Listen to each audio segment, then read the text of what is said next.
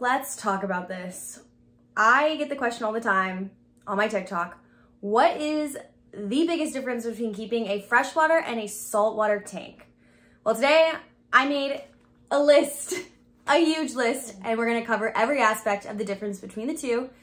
And I'll talk about why I think one is a little bit more fun than the other, and they're different ways. So for those of you who are new here or who don't know me from TikTok, my name is Nat, and I have been keeping aquariums for almost 20 years now. I've kept a little bit of everything over all those years. Got my first aquarium when I was in 4th grade. Actually, no, that's not right. I got my first saltwater tank in 4th grade. My first ever fish tank was actually freshwater, but it was a freshwater molly tank, and we didn't have it for very long in the house. So honestly, I would say my first real fish tank that I was in charge of was a saltwater reef tank, 72 gallons, and we got that when I was in 4th grade. As a little kid, I was obsessed with fish, so this has been my hobby for my entire life. And because I've done both sides, fresh and salt, I would love to talk to you guys about the differences between the two, what I've learned keeps them apart, and how to kind of think about your decision when you're thinking about which side of the hobby you want to jump into first. Okay, so the first thing on my list, the bane of every aquarium keeper's existence, is the water change. If you're a beginner and you don't know what I'm talking about, it means when you drain some of the water out of your tank, let's say you drain down to right about there, and you've got to fill it back up. Now, this is going to be extremely obvious to start, but with a freshwater water change, it is really easy to go get fresh water from your bathroom sink, from your refrigerator, from a lake nearby. It's very easy. Salt water, however, has to be made unless you literally live on a dock and have an ocean next to you, which isn't really the case for a lot of us. And so what makes saltwater kind of a pain on this front is that saltwater buckets are really, really heavy. So lifting a huge box of saltwater, if you're someone that's not strong or just have any issues lifting heavy items, that can be a huge pain. It's also really important that every time you make saltwater for your saltwater aquarium, you have to check the levels of the salt in that water. That is called salinity. Folks, sometimes it can be really tough to calibrate your salinity. There are tools like hydrometers and refractometers that can make this a little bit easier, but you still aren't always sure that you've got it just right. And changing the salinity in a tank can be really detrimental to the fish. So that's the first kind of knock on saltwater I'll say, is water changes in freshwater are so much easier. It literally takes me 5 minutes. Okay, the next thing on the list is we're talking about how you would decorate your aquarium. So on the freshwater side, you can pretty easily acquire plants, rocks, wood from your natural surroundings, as long as you make sure you clean them and make sure you have the right types of rocks and wood, which I can cover in another video. You're kind of good to go. So rocks and wood can be literally free. But yeah, on the saltwater side, you have to pretty much go with live rock or reef-ready rock. That's sometimes man-made, sometimes it's pulled from the ocean. Either way, it can be pretty expensive. It can go for several dollars a pound. So that rock adds up and really adds to the overall cost of setting up a saltwater aquarium. So that's talking about decorating your aquarium, but let's talk next about setting up the rest of your aquarium, so filtration. There's a huge difference in the level of filtration that I think a freshwater tank often needs versus a saltwater tank. Obviously, this depends on the type of fish you're keeping and how many fish you're keeping per gallon. So as we all know, goldfish get super crazy with the amount of waste they produce. So sometimes a goldfish filtration setup might actually be a lot crazier than a saltwater setup, but the cost between the two types of filtration can vary dramatically. In a freshwater setup, you're typically going with some kind of canister filter or a hang on the back filter. These are really easy to find at PetSmart, Petco. They go for pretty cheap. Now, if you're talking about saltwater filtration, people get really crazy with filtration.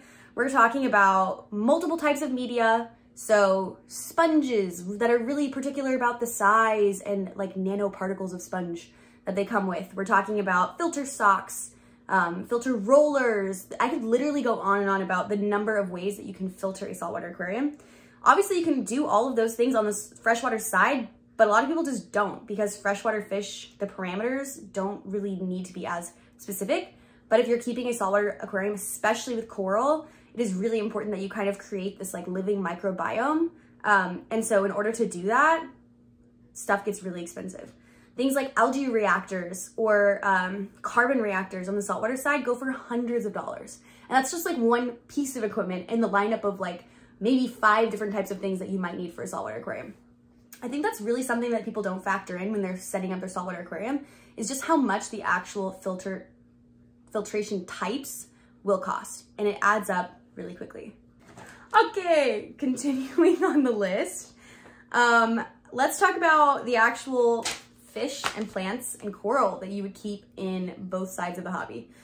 On the freshwater side, they are notoriously less colorful fish that you can keep than you would see on the saltwater side. And I don't mean this as a knock to freshwater keepers, because you still have beautiful aquariums. I think discus are arguably the most beautiful fish in the entire hobby, even though I don't keep them myself. But definitely on the freshwater side, you'll go to a store and you'll see just tanks and tanks and tanks of a lot of grays and taupes and a lot of more neutral colors on the fish themselves. But on the saltwater side, you get beautiful bright colors. Like the yellow tang, for example, is notoriously super bright yellow. You walk into a room and you can see that fish from across the room. So that's just something to keep in mind in terms of what aesthetic you're going for in your own house. If you're looking for something that's more eye-catching and colorful, and you're more of a colorful type of person, saltwater might be more suited for you. But I will say on the freshwater side, even though the fish might not be as colorful, they are like 3 or 4 times as easier to keep. I really feel like a lot of the problems that people run into on the saltwater side of the hobby are that there are some really vicious diseases that can wipe out an entire tank, which on the saltwater side could mean hundreds of dollars of fish. Because, oh, that's a huge point I haven't covered yet. Saltwater fish, most of the time, start off at a minimum of $20. So imagine each fish you add to your aquarium being at least 20 bucks.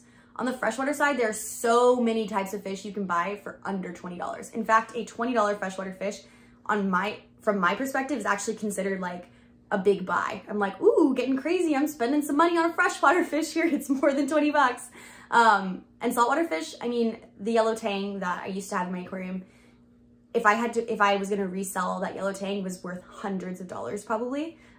So fish can get really, really expensive. But because they are more expensive, this is another point I wanna cover, the resale value of saltwater tends to hold its value a lot better. So for example, when I break down a tank and I go to set up a new tank, if I have saltwater used equipment, I find that I'm able to get a little bit more money dollar per dollar on that than I am on my used freshwater equipment. If I'm selling, for example, like a used 55-gallon standard freshwater tank, I'm probably gonna get $1 per gallon or less, but on the saltwater side, because the equipment retails for a lot more money, I find that it holds its value a lot better. It's kind of like buying a Chanel purse, like it's designer. It has a brand, everyone knows kind of what its value is. On the freshwater side, it's like, oh, it's used, it's like goodbye.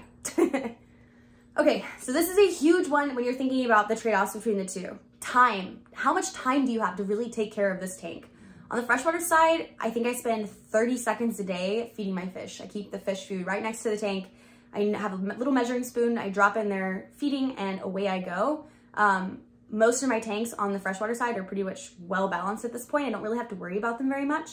On the saltwater side, you have to do so much more testing of your waters. So weekly, if not, a couple times a week, water testing to make sure that your parameters are in the right ranges. This is really important if you're keeping coral. Things like you have to test for like 8 different things. We're talking calcium, alkalinity, magnesium. It really all adds up. And each of those tests can take somewhere between 5 to 10 minutes to actually run before you can figure out what the value is. So that really kind of adds up to your total time management that you've allotted for your aquarium. Another thing I want to talk about that I don't think I've seen people cover in other videos is the gross factor of keeping a freshwater versus a saltwater aquarium. There's a huge difference, in my opinion. On the freshwater side, you don't really get like gross, creepy, potentially killer things in your aquarium that can just like appear and kill you overnight. On the saltwater side, there are actually a lot of health risks, is what I will say. So for example, there are certain types of coral that contain something called a palytoxin. These are corals that are called palithoas, part of the zoanthid family, and they can literally nuke your house if you disturb them in the wrong way. So kind of scary. I don't know. Do you want to like wake up and have a health emergency issue because your coral decided to have a bad day. I don't know. It definitely is something I have kept in mind when I've stocked my saltwater aquariums. Other critters that freak me out are bristle worms. They are little worms that are often representative of an actual healthy aquarium on the saltwater side. But if you pick up a rock the wrong way and your bare hand actually touches a bristle worm, it can be really painful and can cause a rash. So there are just a lot of gross, creepy things, creepy crawly things that appear on the saltwater side that you have to deal with and you have to think about every time you put your hands in your aquarium.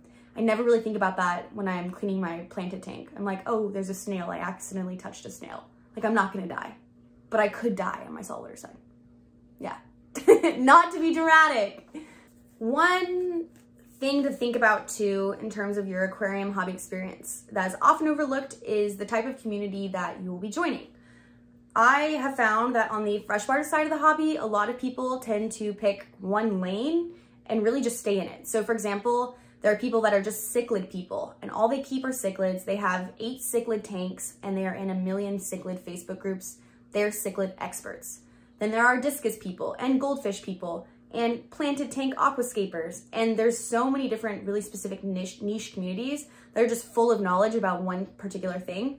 I find on the saltwater side that it's not as niched out. So there's basically 2 sides of the saltwater hobby. There's fish only keepers, which means they don't keep coral. They only keep fish in their aquariums and they like to keep typically larger predator style tanks with moray eels or pufferfish, etc. And then there are like the hardcore reef keepers that collect rare coral and their entire life is spent researching coral and figuring out how to make coral grow in their aquarium.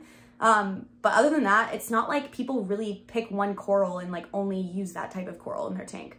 So there's not like whole Facebook groups for like soft corals. I mean, I'm sure there are, but it's just really not how the community operates.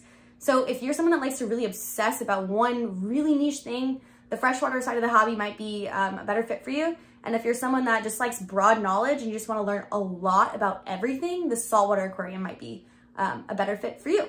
Something to think about. Something else that I found as a differentiator between the 2 sides of the hobby is snails and other so-called cleanup crew members seem to matter a lot more on the saltwater side of the hobby. I would never start a saltwater aquarium if I didn't have like 8 snails, 2 hermit crabs, a sea cucumber, like 800 different things. On the freshwater side of the hobby, you can get away with almost no cleanup crew. I mean, I say that obviously a healthy aquarium that's balanced would have a cleanup crew, but I find that it's way less important to start a freshwater aquarium with that cleanup crew already in place. If you don't have a cleanup crew on the saltwater side, I just find that your algae and everything else can just get really quickly out of whack. So I think the difference that I would sum up between the 2 is it's really easy to kind of kickstart your microbiome on the freshwater side. On the saltwater side, this could literally take years of time and a super specific lineup of small creatures that can kind of just help your aquarium reach maturity. I find that it takes a lot longer for a saltwater aquarium to mature to where you don't have to clean the glass every single day and clean hair algae off of rocks, etc. On the saltwater side. So that was a lot that I just covered in this video. I hope you found it helpful. I will kind of just sum this up by saying that I've kept a little bit of everything in my, almost 20 years of aquarium keeping, and they really are both fantastic sides of the hobby to participate in. So I'm not going to end this video and say like, you should go be freshwater or you should go be saltwater. I would say go back through the video, think really hard about each of the points that I made, and then kind of decide for yourself what you think is a better fit for your lifestyle and your time, literally. So a lot of it comes down to time and money. So think about that. And I hope, again, you found this video helpful. If you did, please hit the like and subscribe button. I am new on YouTube. I have a fantastic, loving fish fam over on TikTok, on Fish Talk TikTok. Shout out to everyone who's followed me over there. I love y'all to death. Y'all have been so supportive of me. And I can only hope that FishTube will also come and meet me. So anyways, like and subscribe. And I hope I will see everyone soon.